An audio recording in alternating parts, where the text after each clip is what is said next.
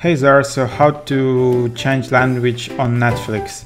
So in order to do that, you just need to start watching some TV series or show on Netflix, and then on this bottom right corner, you click on this icon and you will see all the audio language options available.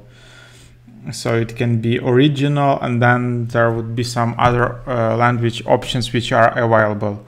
Of course, not for all movies you will have all the languages, and it depends also on like Netflix region where you're watching from. So if you're watching from German, there can be, like French version available as well, or something like that. But if there are any other languages available, they will be here. And if there aren't languages you need, maybe there will be at least some subtitles here.